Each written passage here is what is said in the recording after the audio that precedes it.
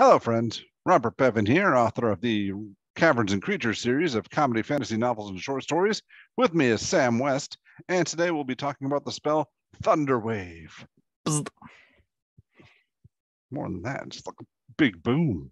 Bob, I'm here today. All right. Thunderwave. This is first level for bards and sorcerers and druids and wizards and tempest domain clerics and artillerists and armorers and genies and fathomless. Well, all right, you're ready for that one. Yeah, I got D&D Beyond's a hell of a drug. It's got the whole list for me just to take a peek at. Great. All right, what does it do? All right, Thunderwave is like I think this might be the biggest trap of a spell that exists, but it is very fun whenever you get to work. So it's a first level spell that takes your action. It's a 15-foot cube that centers a face on you. So, like, you are in the middle of one of the faces of the cube, and then directionally it affects that 15-foot cube area outside of that. A 15-foot cube originating from you makes creatures in that area make a con save. On a failed save, they take 2d8 thunder damage and are pushed 10 feet away from you. On this, if they succeed, they take half damage and aren't pushed. Additionally, unsecured stuff in the area is pushed 10 feet away. In addition, it makes a very, very, very loud boom noise because it is a Thunderwave. What are your initial thoughts on Thunderwave? It's right. A popular spell, I think. My initial thoughts is that 15-foot cube thing is that originating from you. I was thinking that means you're at the center of the cube. Nope. No. You are inside one of the faces, and the cube originates from there. So, like, it's difficult to picture, but yes, you are centrally in one of the faces that the cube then originates out of. It, like, forms into existence this way. Yeah, all right. It sweeps out from, but still it could sweep out in all directions. That's definitely what a lot of people think it is implied to be. From my recollection and how I've run the spell since, I believe I read a tweet a very long time ago from Jeremy Crawford. I believe it was like they doubled down and said the plane originates from you and there's a box that comes out, which makes the spell slightly better than if it were just like a 15, like a square around you, because it's way better. You have been more finite control typically of that area. It being out around you is like the best panic button, but you can always just be like, drop on my back and then throw it up, and then everything gets blown up around you anyway. So it can still function as that if you needed to. You just got to be willing to drop prone, or I guess do a squat. In any case, we're very off topic, but yes, that is how the area of Thunderwave is calculated, I believe. I'll try and Google real fast while talking, but my initial response, as you asked, was I like it. I think it's cool. It does a little bit of damage, but I mean, the movement thing, like we've said in other movement spells, if you got something else set up for you to push somebody into, or like a cliff or a ledge or something, that's cool. But also, if you just need people to back off, then it buys you a chance to run or something. That's where I have a problem with it. Uh-oh. You've fallen for my trap card. Oh. Thunderwave sounds kind of like a free disengage. It's like, oh, I'm a wizard. There's 3 orcs on top of my face killing me with great swords. I'd rather them not be there anymore. I'm going to Thunderwave them away, and then I will be free to run and do as I please. The unfortunate reality of that is around half of them, slightly less than half of them, won't move at all, and then you have not disengaged at all. The 10-foot push does not matter in the slightest bit, because you're still taking attack opportunity. Most of the time, a competent orc is just going to grab you and be like, you're not going anywhere. What do you think you're trying to run for? And then his friends are going to continue to kick the shit out of you. Even incompetent orcs are going to take a swing at you and deal you more damage. You will then move your speed. The orcs that pass the save will then move their speed and keep kicking the crap out of you. And the orcs that didn't will dash, or in the specific case of orcs, use their racial trait or monster trait, whatever it's called, and get up to you because they're attacking a hostile creature. And you will have functionally moved you and the fight back 30 feet. And that's the real outcome the Thunderwave mostly reproduces, is mostly when you Thunderwave, whatever you're fighting, not all of it's getting knocked back in the best case scenarios. Like, if you want to hit 8 or 9 creatures with this, certainly a few will pass. And then if you manage to still get away from them, they're really easily able to catch up, even if they're spending a dash. Most of them don't even have to. It is... What do you mean most of them don't have to? I mean, you have this racial trait with orcs, but mean, there are other creatures. There are other creatures. There are things like zombies. There are smaller things. In the low tiers, ideally, what Thunderwave will do is kill creatures that would be able to keep up with you anyway. The creatures that will keep up with you anyway are the ones that fail to save and match your speed. Will have to spend an action dashing. That can be novel. It is hard to get it to work the way that many people want it to. And the reason it's hard to make it work the way that people want it to is because, again, often the circumstances where you're going to be like, crap, knock these 3 creatures back and move. Oh, now 2 of them have to dash. This is great. I only took 1 attack of opportunity. The net resource gain there, then, having then taken an attack of opportunity, is still only a single attack. That's not really amazing. It's not horrible, but it's also in a very niche circumstance. That's like saying the average best use case for it that people want to happen. I knock 3 creatures back. I'm in the camp that isn't even that great of an outcome. Taking an attack opportunity to mitigate 1 creature's attack and make it dash, not that useful. What if it's, I mean, this is an area of effect spell. Ideally, you're hitting a bunch of people, or, well, maybe not a bunch, but a significant amount of people, then, or opponents, and you can take 1 hit, but Sure. maybe you can't take 5 hits. Here's, again, my next issue is, if you're taking 1 hit, the rules as far as attacks go, if you have a DM that's competent in playing tactical combat, which I'm sorry, competent is definitely not a right word to use there. If you have a DM who's really engaged in tactical combat, if you have a DM that really enjoys making monsters make plans to try and kill you, they will almost certainly know that in place of any attack roll, any weapon attack roll, any melee range attack roll, you can attempt to grapple a creature. That includes whenever a creature leaves your threat range as part of an attack of opportunity. You can replace that attack with a grapple. And if you are grappled, you have not done anything meaningful to get yourself into a safe area. You are now just going to get the crap kicked out of you again. Like I said prior, in this example with 3 orcs, let's call them just 3 bandits, because bandits don't have any special actions to that effect. Okay. You knock 2 of them away. The third one, as the dinky little wizard, outstrengths you and grapples you when you try and leave instead. Your speed is 0. You're still stuck there, and all the next series of attack rolls still keep coming. Now, the floor there is you're still doing 2d8 or half to everything. The floor there is still fine. But if you're in that fine space, why not cast Burning Hands and do more damage? That is where I think Thunderwave ultimately lands. It'll very often feel fine because the floor is 2d8 damage. I think having DM'd for the spell a lot, and I mean a lot, I would go as far to say, I don't think I've had a party that has played 1 to 5 that has not had at least 1 character with Thunderwave on their sheet in the last, 6 years. Someone always has Thunderwave. I think I have seen it successfully eat 2 or 3 dashes at the best case scenario, twice. It's not happening often. Most of the time you're having a bad time, and you shouldn't expect Thunderwave to be a disengage tool. That is, I think, where I want to start with Thunderwave. That doesn't mean it's bad. I feel like it's not great against DMs who've really got some kind of a vendetta against Thunderwave and have spent countless hours thinking of how to thwart players who use it. Listen, for the base level, if you know that you can make an attack as a reaction to grapple somebody, you nullify the bulk of the meaningful knockback for disengagement. That is all that it really mitigates there. There's also the consideration, I think this is the way more practical reason why Thunderwave doesn't tend to be that powerful. The DM, they don't want to drop 14 creatures on the wizard. They don't want to put a whole bunch of baddies specifically to make the wizard use Thunderwave. That's not the objective. The objective isn't to throw 6 creatures that they have to knock away and run from. That's like a worst case scenario, everything's gone to shit kind of moment. And at that point, you really just want to be expedition retreating. You really just want to be doing some way to get out of dodge faster than using Thunderwave to try and also do damage and have that little back and forth. Because if you're in a situation where that's likely to be happening, again, the bulk of DMs aren't trying to hit you with 6 monsters. They're trying to hit the front line with 6 monsters because of how they get to feel cool. And they're trying to hit the wizard with a couple little sneaky people in the back. They're trying to get the wizards with a couple little ranged duelist combatants, which leaves this not as a great defensive option.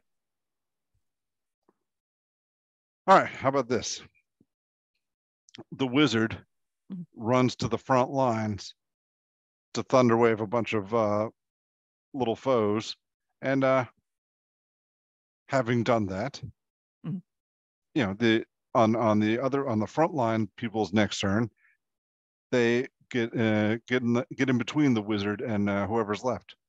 Yeah, I think Offensively, Thunderwave is way better, and I think that's a good example. Offensively, you can do some cool things where you're splitting up groups. If you're playing with flanking, that can be a bit iffy because, you can get yourself flanked for no reason, but there can be some cool tactical engagements with this. Also, this is a tool to push things, and we have talked at length about a variety of spells that exist that like things getting pushed into them. Cloud of Daggers at a second level spell. Iconic wizard duo. You throw down a Cloud of Daggers, then Thunderwave something into it. It takes 44 damage going in and 44 at the start of its turn. That's great. Tack on the 2d8 thunder damage, and you are a very happy camper. Now, granted, that's based off them failing the Thunderwave saving throw, and you probably want to hit more creatures with that.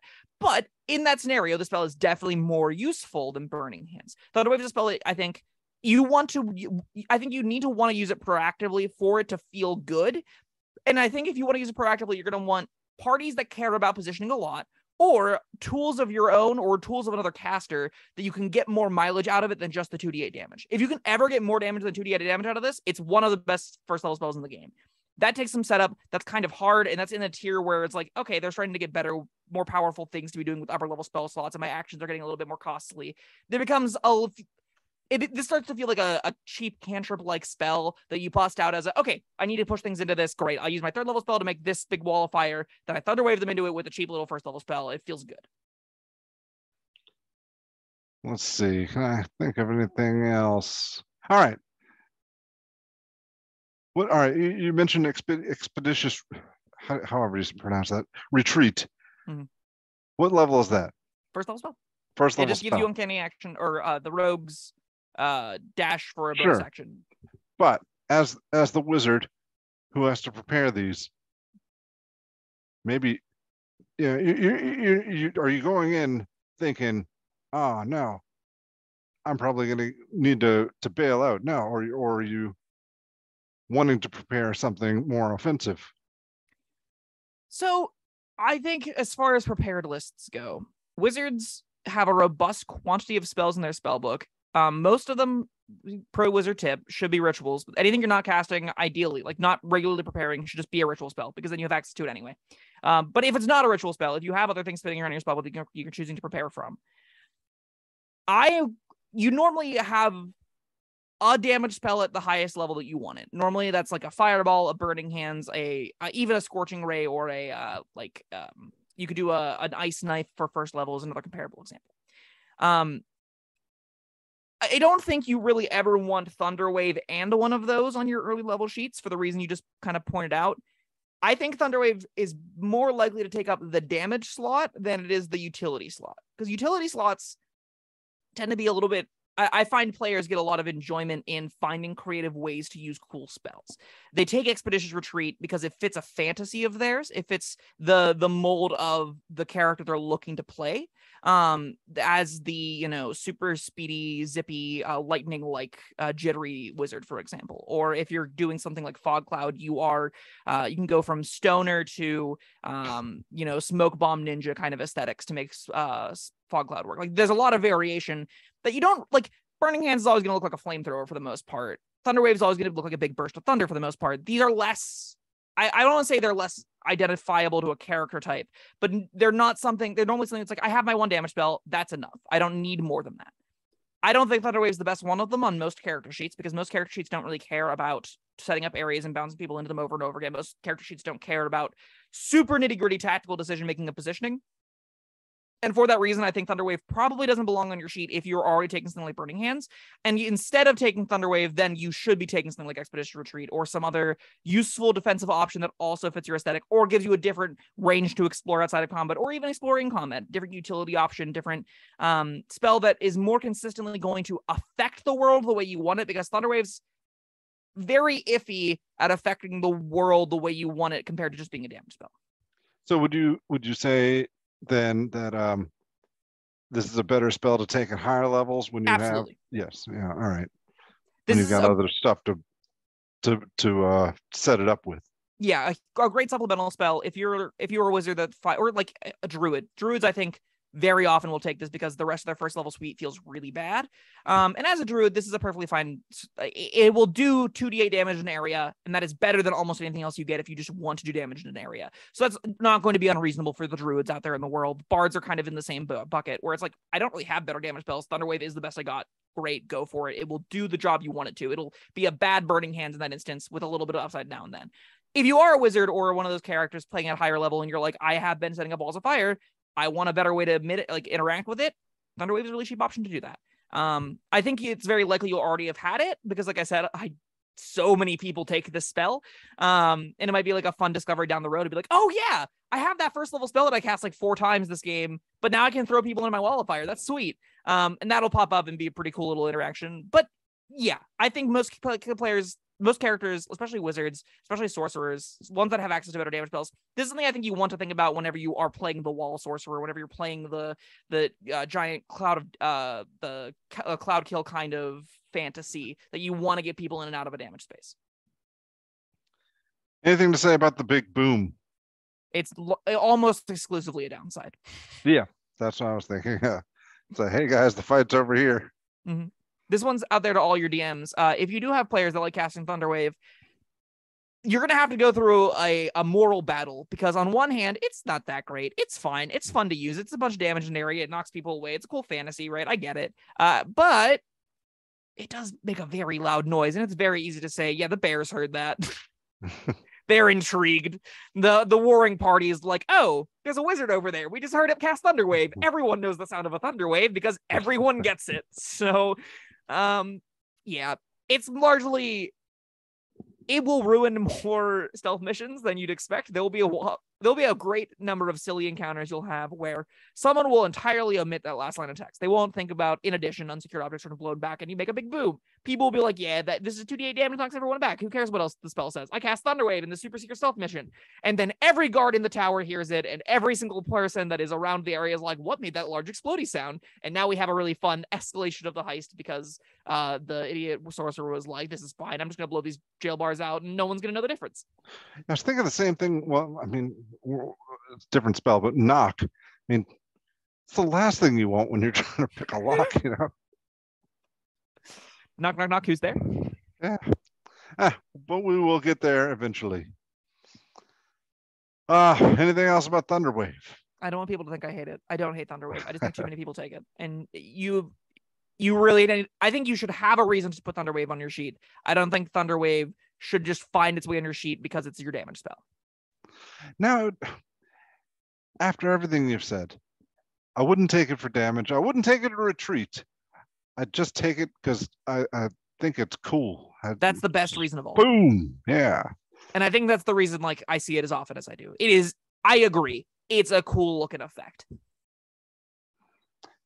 All right. You got our rating? Yeah, 3 out of 5. 3 out of 5. Yeah. I'll agree with you there. All right. Well, I guess that was Thunderwave. Thank you, Sam, and thank you everyone for joining us. We'll see you next time. Bye-bye. Thank you for watching. If you found this helpful, informative, or entertaining, I'd really appreciate it if you hit the like button below. You needn't smash it. A gentle tap will suffice. If you want to see more videos like this, subscribe to the channel. And make sure you check out the links in the description where you'll find my Caverns and Creatures series of comedy fantasy novels, Sam's full review of the spell, and other fun things.